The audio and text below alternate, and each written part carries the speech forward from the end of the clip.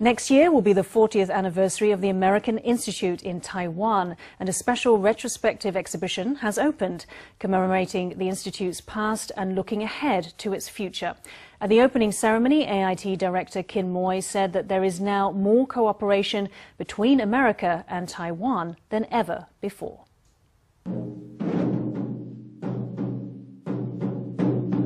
The opening ceremony began with a bang. Drummers from Youmu Elementary School, the first elementary school in Taiwan to receive US aid.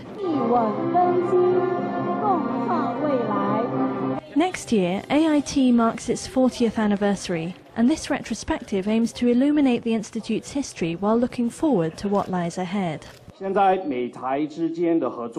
is more cooperation between the US and Taiwan now than ever before. I'm sure this exhibition will give us all a chance to reflect on the depth and breadth of US-Taiwan exchanges, going back all the way to 1979, and inspire even greater anticipation for the developments of the future. We thank the United States for always standing beside us. The new AIT office that the US government is building in Neihu not only symbolizes our friendship, which is as lively now as it was all those years ago. More importantly, it also expresses the US government's resolute commitment to Taiwan.